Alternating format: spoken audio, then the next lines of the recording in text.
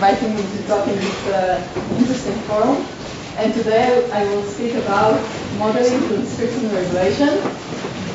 As we all know, the cell is an amazing machine that responds very efficiently to external and internal signals. Once a signal arrives to the cell, it usually initiates a cascade of signal transduction that ends with a transcription factor that enters the nucleus and either activate transcription or change the chromatin state. And in the last decade, we have lots of data accumulated, and this data, mainly gene expression, was used to reconstruct the networks of transcription regulation. And indeed, many works, many models have tried to model transcription regulation. One class of such models are influence models that describe regulation based on expression data. They are usually represented as networks where the nodes in the networks represent genes and the edges represent some dependency between the expression profiles of the genes. And such are, for example, Bayesian networks and relevance networks and more. One model that was particularly successful is called the module network. It was presented by Segal et al. In 2003, and here they rely on the assumption that genes in the cell are organized into modules with common function and response, and the genes in the same module are co-regulated and co-expressed. The module network is actually a type of a Bayesian network, but here the genes do not represent, the nodes do not represent single genes, but rather groups of genes, which they call modules. And the genes in the same module, they are co-regulated, so they have the same set of parents in the graph, and they are co-expressed, so they share the same conditional probability distribution, the CPD. In the original paper, the parents in the graph, we call them regulators, and the module they regulate are the target modules. In the original paper, the CPD is represented as a decision tree, but it can have other formats such as a simple table or a continuous function. And the module network algorithm accepts as an input gene expression, and it infers both the assignment of genes into modules and the structure of the network, so which are the regulators of each module. And they were able to find in a specific yeast system 50 modules. 92% of them are with enriched function and 60% with coherent regulation. And this is partially due to the fact that the modular structure of the network increases the effective number of samples that are used for training, and thus it increases the statistical robustness of the model. However, module network, like other inference models, suffer from a problem of causality. So they sometimes fail to explain causality, and now I will show you. Say we have two genes with a similar expression profile. It is sometimes impossible to decide whether A regulates B, B regulates A, or A and B are regulated by C. Now, if we go back to our cartoon, we might notice that we actually now have data from other parts of the process, starting from protein-protein interactions, binding of protein to DNA, the DNA sequence itself, nucleosome positioning and modifications. And we wanted to use the other levels of information in order to improve the model and address the causality problem. So the model I present here today is called the physical module network, and it has two components. One is a module network, which describes expression data, and the other is a graph of physical interaction. This is a graph that is defined over, the nodes in the graph represent proteins and genes, and it has three types of edges. Undirected edges represent protein-protein interactions.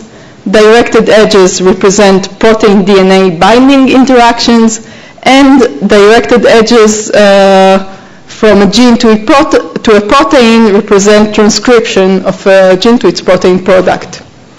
Now, if we knew what are the true pathways in the cell, we would like to use the pathways in order to improve our selection of regulators. So if we have a regulator and its target genes in the module network, ideally we would like the regulator to have a regulation path from its protein to the target genes. However, what we have are not, we don't know what are the true pathways in the cell. What we have are noisy observations of physical data. And our goal now is to find the configuration of the model that best explains the noisy observation of gene expression and physical interactions. And we also like the physical interaction graph to support the choice of regulators in the module network. Or in other words, we want the two components of the model to be consistent. So we define consistency in the following way. We say that the model is consistent if each regulator in the module network has a legal regulation path from its protein to a transcription factor that binds its target gene in the physical interaction graph.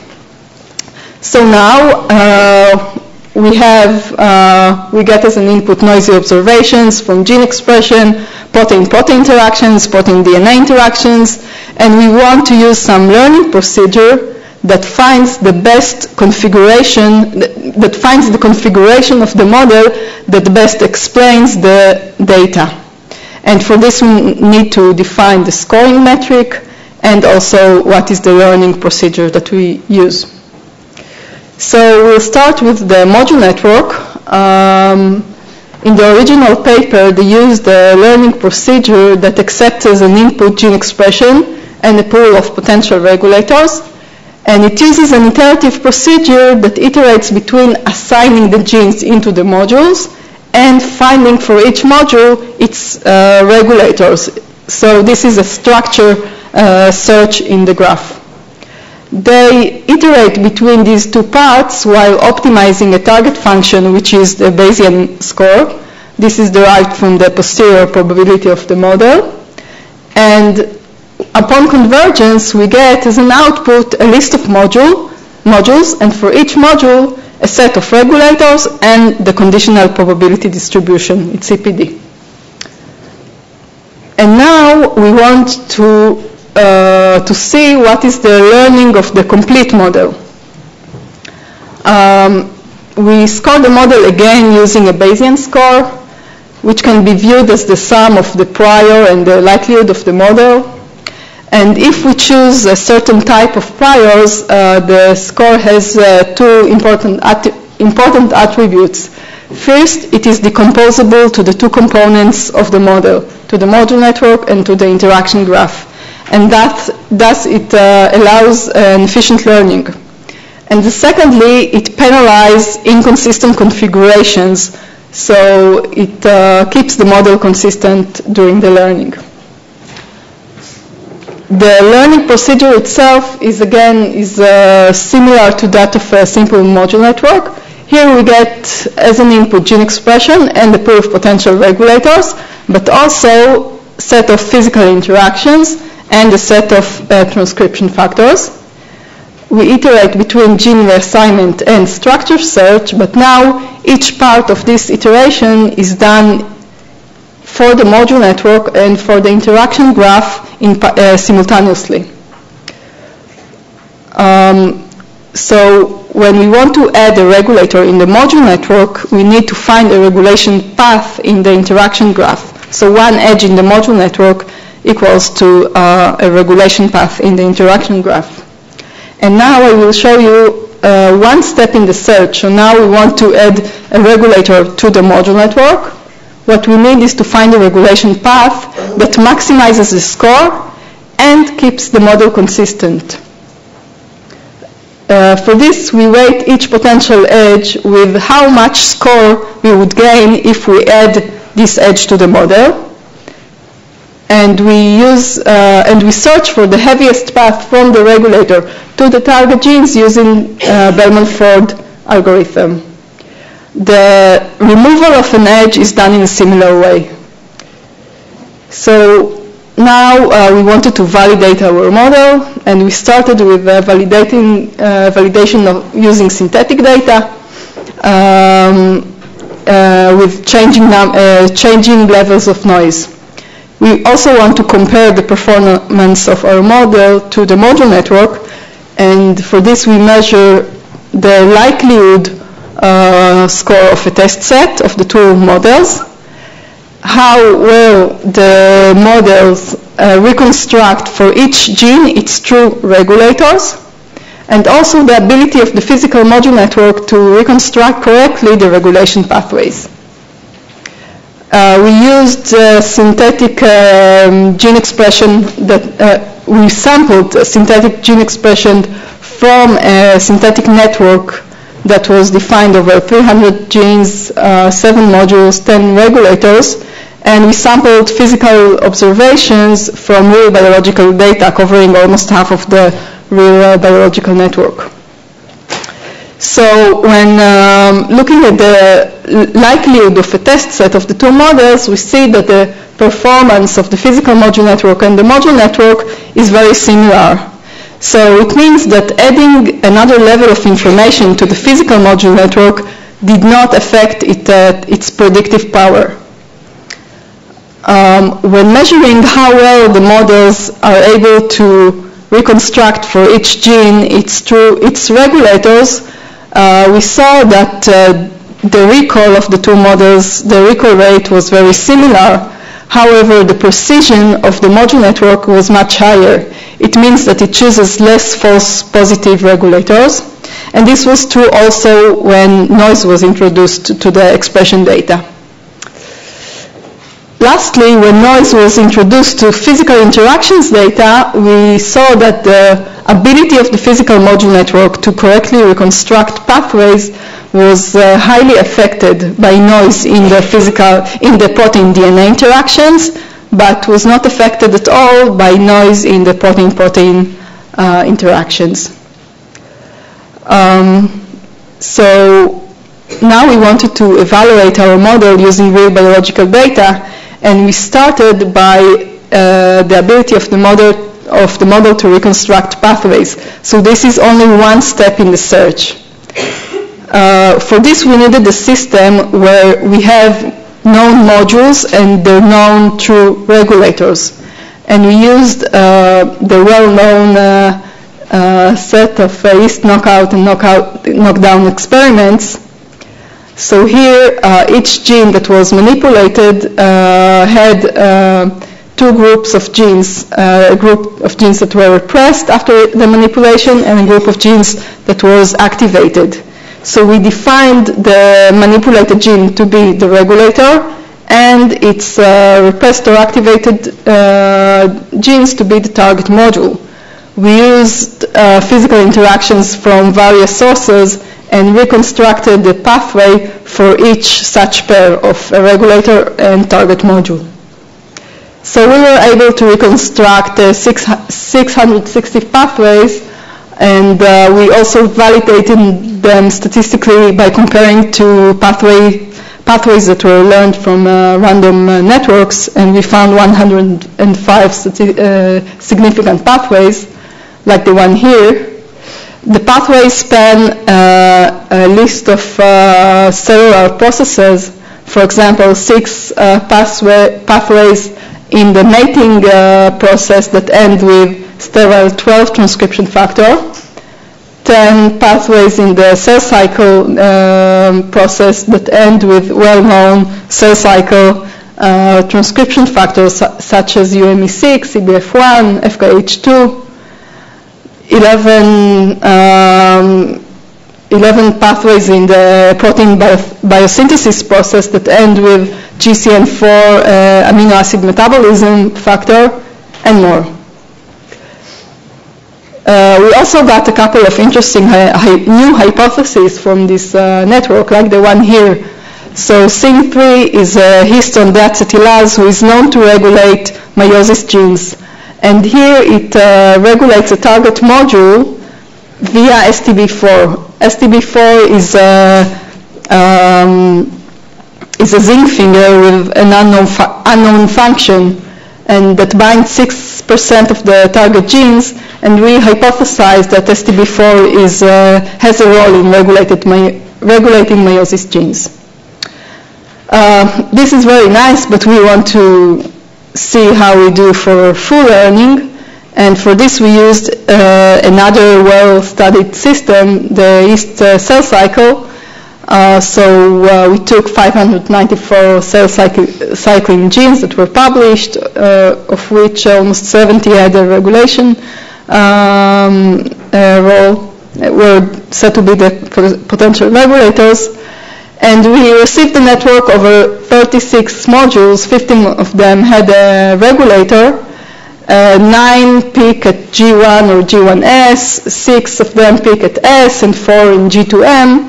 And overall, the network is quite coherent, and the relevant transcription factors were chosen. We had a list of interesting modules, and one of them is this module, which peaks at G2M and is enriched for mitosis gene. This module is regulated by MOB1, who is part of the mitotic exit network. And MOB1 regulates the module via FKH2, which is another G2M well-known regulator in yeast cell cycle, and indeed it binds almost half of the genes in the module. So lastly, we wanted to see how well we do in human data. This is much harder because the human network is much larger and the coverage is quite poor and also noisy. So again, we concentrated on one step in the search. So this is only pathway reconstruction. And for this, we used data from a paper by Shapiro et al. 2 years ago. Here they measured changes in human cells following viral infection. And they measured both physical interactions between viral protein and host proteins and changes in transcription. And they were able to detect 12 clusters, each one with a unique behavior. So what we did, we reconstructed pathways between all 10 viral proteins and all 12 clusters. Most of the pathways were not very informative and ended with general transcription factors such as STAF1 and CREB1. However, we were able to detect a couple of interesting examples that end with interferon transcription factors and NF-kappa B transcription factor that have a known role in the host response to viral infection. So to summarize or to discuss, today I've shown you the physical module network, which is an integrative model. There are many good integrative models that were published in the last decade. This is a very partial list of them. However, most of them either combine information to detect functional clusters, or they annotate or reconstruct pathways. And here we do both things together. There are a couple of exceptions that infer both clusters, the regulators, and the binding motifs of the regulation. However, these two works do not model a mechanism which is upstream to the transcription factor. So the physical module network models transcription regulation and upstream mechanism, and in that sense the model presents a richer picture of reality, and we hope that it is more accurate because its configuration is supported by independent sources of data. In that sense, it also addresses the causality problem of the module network and other inference models because it improved the selection of regulators and also explained the mechanism. Its main weakness are noisy observations. So if the physical interaction observations are very noisy, it often fails to reconstruct correctly the pathways, And also it might choose not to select a true regulator because this regulator was not supported by the physical interaction data. However, such obstacles, I hope that they can be overcome with the improvement of data and also with the improvement of models. And I'm positive that many more integrative models are sure to come in the following years. So with this, I would like to thank and acknowledge my dear supervisors, Nir Friedman from the Hebrew University, Aviv Regev from Broad Institute, my friends in the lab, and supporting funds. Thank you very much.